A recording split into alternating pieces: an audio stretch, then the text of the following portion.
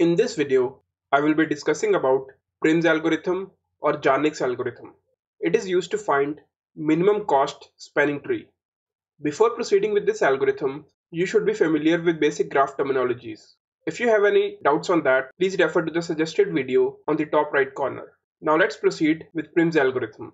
So Prim's algorithm is a greedy algorithm that finds minimum spanning tree for a connected weighted graph. Now there are two key terms here, greedy and MST. So we have studied two greedy algorithms before. One was the Dijkstra's algorithm for shortest path and the other was the Kruskal algorithm for minimum spanning tree. So as we have discussed before, a greedy algo is an approach for solving a problem by selecting the best option available at the moment without worrying about the future result it would bring. So at every step, we optimize the algorithm and we pick the best choice that is available to us. So this approach of solving the problems is known as greedy approach. Now the other key term which we have here is MST or minimum spanning tree. So first we should know what is a spanning tree. So spanning tree is a subset of the graph that connects all the vertices with minimum edges. And a minimum spanning tree is a spanning tree which has minimum sum of edge weights. Let's see an example of this. So we are given this graph which has 7 vertices, and on the right hand side we have a MST of this graph. So we can see that all the vertices are connected with the minimum edges that can be possible. And if we see the sum of the weights, it is 14. So since this subset of the graph connects all the vertices of the graph with minimum number of edges and the edge sum is also minimum, so this is a minimum spanning tree for the graph. So both Kruskal and Prim's algorithm helps us in finding the minimum spanning tree. So in this video, we'll discuss how Prim's algorithms generates a minimum spanning tree for a given graph. Now let's see the pseudocode for Prim's algorithm. So Prim's algorithm relies on a data structure priority queue. So priority queue is a special type of data structure in which each element has a certain priority. So it can be arranged in increasing order or decreasing order.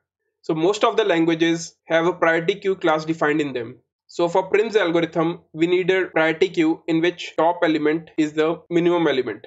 So basically all the elements should be arranged in increasing order. This is required because at each step we'll be extracting the minimum element. We can do a linear search for all the vertices, but then the time complexity will be very high. So to reduce the time complexity and make the algorithm efficient, priority queue is used. So we require a result array in which we'll store the minimum spanning tree. Then we keep a parent array in which we'll store parent of all the vertices. I've initialized it to null. Then we have a key array. So infinity here denotes a very large number. So initially key of all the vertices is infinity. Then there is a boolean vector in MST which keep tracks of which of the vertices are already included in the minimum spanning tree. Then we have a priority queue. So the first element of the priority queue has the minimum key. So let's say A is our start vertex. We set key for start equal to 0. So let's just draw these arrays. Start is A. So we set key of A 0. And we push 0 comma start to priority queue. So let's say this is a priority queue and we push 0 comma 8. Then the algorithm says while priority queue is not empty, we extract the min key element from priority queue. So we have only one element. So we extract that and V becomes A. We check if parent of A is not equal to null. Parent of A is null. So we skip this if condition and we set in MST of A is true. Then for each adjacent vertex of A, so adjacent vertices of A are F, B and D. So let's start with F. So AV is F. We check if in MST of F is false. So in MST is false for F and key of F is infinity and weight of V comma AV which is 2. So this condition is true. So we set parent of F to A and key of F is weight of the edge. So key of F becomes 2 and we push 2 comma F to the priority queue. Then the next adjacent vertex is B. So AV is B now. We check in MST of B is false and key of B which is infinity, weight of A comma B is 2. So this is also true. So parent of B becomes A and key of B becomes 2 and we push 2 comma B to the priority queue. Then we check the next adjacent vertex of A, which is D. So AV becomes D. In-MST of D is false, and key of D is infinity, and weight of edge is 7. So this is true. So parent of D becomes A, and key of D becomes 7, and we push 7 comma D to the priority queue. So we have processed all the adjacent vertices of A. Next we come here. While PQ is not empty, we extract the minimum key element from the priority queue. So minimum key elements is 2 comma F, because it was enqueued earlier and it has the least key, and V becomes F. So parent of F is A, which is not null, and in-MST of F is false. So in the result, we add V and parent V, and we set in-MST of F as true. So now for each adjacent vertex of F, first we have A. In-MST of A is true, so we do not process this if condition. We come to the next adjacent vertex of F. Next adjacent vertex of F is B. We check in-MST of B, which is false, and key of B is 2, and weight of edge between F and B is 5. So this is also false, so we do not go in the if condition. So next we check the next adjacent vertex for F, which is C. In-MST of C is false, and key of C is infinity, and weight of the edge between F and C is 4. So this is true, so we set parent of C to F, and key of C becomes 4, and we push 4 comma C to the priority queue. So we have processed all the adjacent vertices for F. So we end this for loop. We come here again while priority queue is not empty. So the minimum key element in the priority queue is now 2 comma B. So V becomes B. Parent of B is A, and in-MST is false. So we add V and parent of V to the result. So we add B comma A to the result, and we set in-MST of B to true.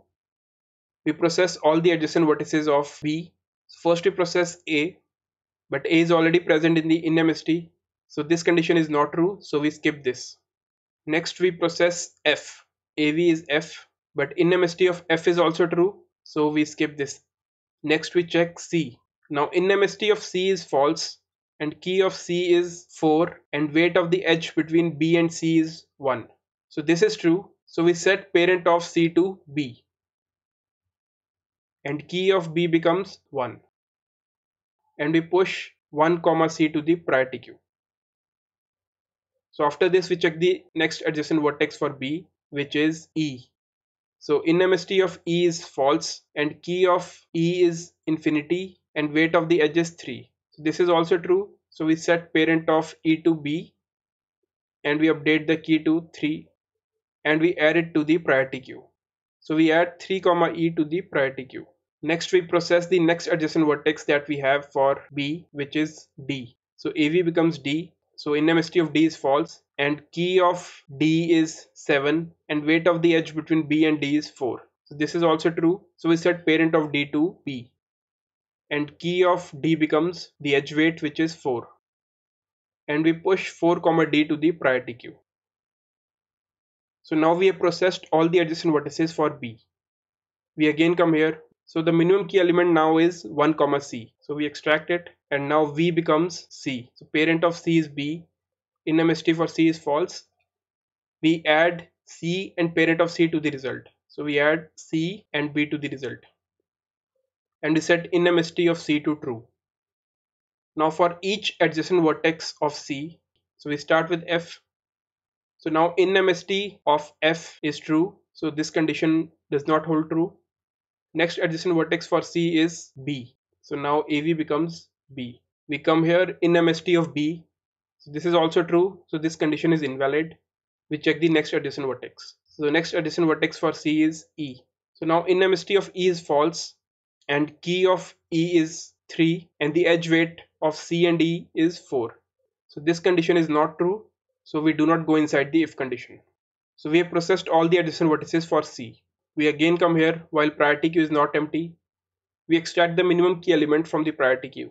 So now the minimum key element is 3 comma E. So V becomes E. So parent of E is B. In-MST is false.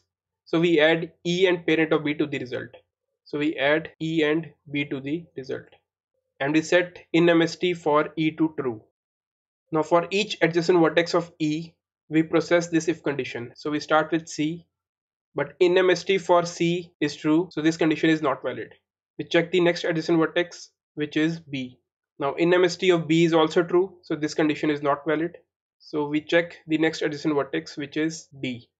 In MST for D is false, and key of D is 4, and the edge weight between E and D is 1. So this condition is true.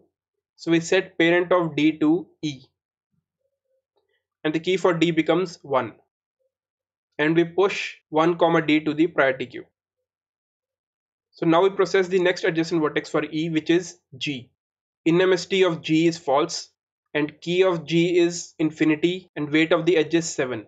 So we set parent of G to E, we update the key to the edge weight, which is 7, and we add it to the priority queue. So we add 7 comma G to the priority queue.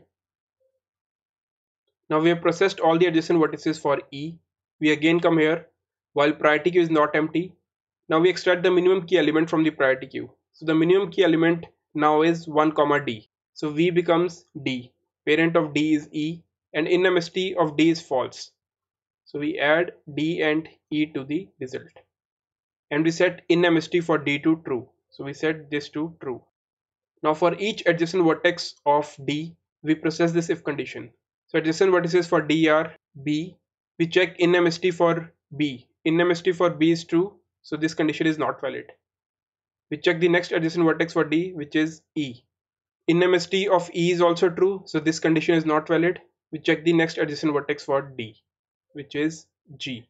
Now in MST of G is false, and key of G is 7, and weight of the edge between D and G is 5. So we update parent of G to D, and we update the key to 5, which is the edge weight, and we add it to the priority queue. So we add 5 comma G to the priority queue. So the next adjacent vertex for D is A. We check in MST of A, so which is true, so this condition is not valid. So now we have processed all the adjacent vertices of D. We again come here while priority queue is not empty. We extract the minimum key element from the priority queue, 4 comma C. So we extract this, so V becomes C, and if parent of C is not null, but in MST of C is true, so we do not add anything. Now for each adjacent vertices of C, so we have F, B and E. So all F, B and E are already in the in MST, so this condition is not valid for any of them, so we can skip this. Next we again come here while priority queue is not empty. We extract the minimum key element from the priority queue, which is 4 comma D. So now V becomes D. Parent of D is not null, but D is already in the MST, so we do not do anything. And for each adjacent vertex of D, so adjacent vertices of D are A, B, E and G. So A, B and E are already in the MST, so we check for G. So in MST of G is false, and key of G is 5, and weight of the edge is also 5. So this is not true, so we do not do anything. So we have processed all the adjacent vertices for D. Next we again extract the minimum key element from the priority queue, which is 5 comma G. So V becomes G. We check if parent of G is not null, parent of G is not null, and in MST is false. So we add G and parent of G to the result. So we add G and D to the result. We set in MSD of G to true, and we check all the adjacent vertices of G. But all the adjacent vertices of G, which are D and E, are already in the MST, so this condition is not true. We again come here while priority queue is not empty. We extract the minimum key element, which is 7 comma D. So V is D, but D is already in the MST, so we skip this. And all the adjacent vertices of D are also in the MST, which are A, E and G, so we do not do anything. We come here, we extract the minimum element from the priority queue, which is 7 comma G. So V is G. Now G is also in the MST, so this condition is skipped, and all the adjacent vertices of G are also in the MST, so this is also skipped. So after this we again come here. Now the priority queue is empty, so our while loop terminates, and we return the result here. So this is our minimum spanning tree. So let's try to draw this. So we have an edge between F and A, B and A, C and B, E and B, D and E, and G and E. So this is our minimum spanning tree. So this is how you obtain a minimum spanning tree from the Prim's algorithm. If you look at the time complexity, so it is order of E log V. Because as you can see in the priority queue, we can have maximum of E entries for all the edges. So the time complexity is order of E log V. So once we have understood the pseudo code of the Prim's algorithm, now let's see how we can implement this in C++. And all the code that I'll be showing is available in my GitHub repository. Link of that is available here and as well as in the description. So now let's have a look at the code. So I've kept a vertex 7 to represent all the 7 vertices that we can see in the diagram. Then I have a function add edge in which I am initializing the graph with the edges. So there is an edge from 0 to 1 with a weight of 2, an edge from 0 to 3 with a weight of 7. So I've initialized all the edges. And in the add edge function, so as this is an unordered graph, I have added an edge from u to v and from v to u. So after initializing the graph, I have this function prim in which I am passing the graph and the start vertex. So the start vertex is 0 here. So in this prim function, I've initialized a vector parent. So I've initialized parent of all the nodes as -1. The key for all the nodes is int max. Then I have a boolean vector in MST in which all the vertices are initialized to false. So I set the key for the start vertex to be 0. And then I create a priority queue with the entry as a pair of two integers. So the first integer is the key and second integer is the vertex. So in C++, in priority queue, the first element of the priority queue defines the order. So the key here is the first entry, so this will define the order. And I've added a comparator as greater. This will mean that the first element of the PQ will be the minimum of all the entries. So first I create a pair of 0 and start and I push it into the priority queue. Then I've created a result vector of tuple. So this is the edge and the last element of the tuple is the weight. Now I have this while loop which I iterate till the priority queue is not empty. I pick the top element which will have the minimum key. Then I check if parent of this vertex is not -1 and it is not included in the MST. Then I add it in the result. Then I set the in MST to true and I check all the adjacent vertices for this vertex. Now for this adjacent vertex, if it is not already included in the in MST and the key of the adjacent vertex is greater than the weight of the edge. If that is the case, then I update the key and the parent of the adjacent vertex and I push it into the priority queue. So I do this for all the adjacent vertices, and once this ends, then I again pick the minimum element from the priority queue. So this loop iterates until the priority queue is not empty. So once the priority queue is empty, I've collected all the edges of the minimum spanning tree in the result vector. So I return it in the main function, and here I print this tuple. So I print the edge and then I print the weight of the edge. So now let's see what will be the output of this minimum spanning tree. So the output is an edge is there from 0 to 1 with the weight of 2, from 1 to 2 with a weight of 1, from 0 to 5 with a weight of 2, from 1 to 4 with a weight of 3, and from 4 to 3 with a weight of 1, and from 3 to 6 with a weight of 5. So this is the minimum spanning tree that we obtained from the Prim's algorithm. So that was all for this video. If you have any doubts or suggestions, please leave in the comment box below. If you like my content, please do like, share and subscribe to my channel. It really motivates me to make more such content. And until next time, this is Sandeep Thapar signing off.